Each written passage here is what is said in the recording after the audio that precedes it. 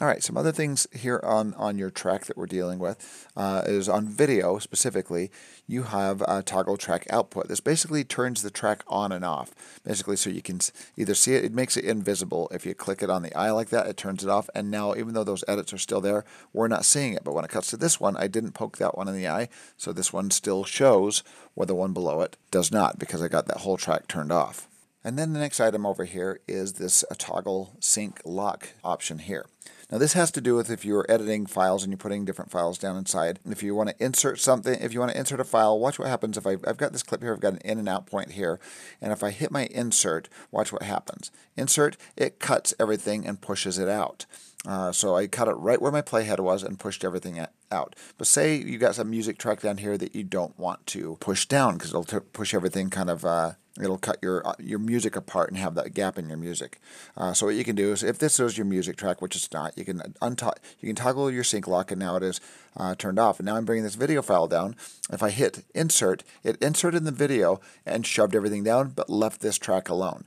This is a bad instance to do that because this is typically used for like music, so you're not pushing the music further down or cutting your music up. But it inserted it and it pushed everything else down but the audio track there, and everything else, whatever else is this has been left alone on, it's going to shove those down when I do an insert. We'll have some instances in future episodes where we talk about that, but that's basically what that does. Also, you've got track targeting. Track targeting is basically there's a lot of reasons for this, but one of the main reasons is for copying and pasting. If I take a video in my timeline here and I do Control C and copy, or even Control X and cut it. Now let's say I want to paste that. Let's say I want to paste it here, but I don't. But if I paste it here, watch this, Command V, it pastes over what I have here.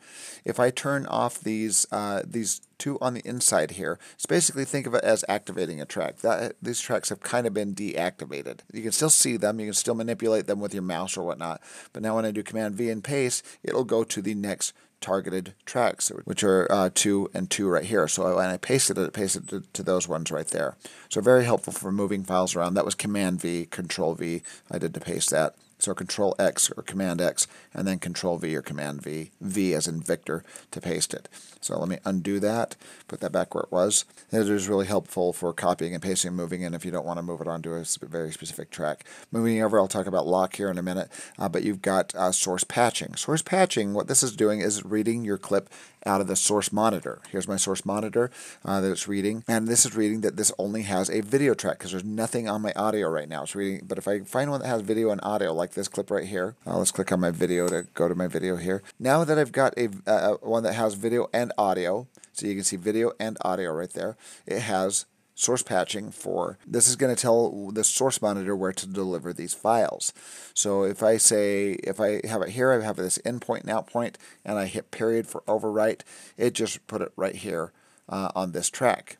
Let's undo that. I'll move my playhead back a little bit. Let's say we want to put it there, but I want to have the source monitor deliver its video track here and its audio track here. And now I hit period to drop it in, which is overwrite. It puts it on top. It puts it on top here and here. So that's what your source patching does. This is track targeting, and this is toggle your sync lock. Over here you've got a lock, and this basically makes it so you can't do anything to this track. This is kind of like toggle sync lock here, but with sync lock you can still move over and manipulate these files within your timeline like that. But if you put the lock, you can't touch anything. It will not let you move these. It will not let you do anything to these tracks here at all.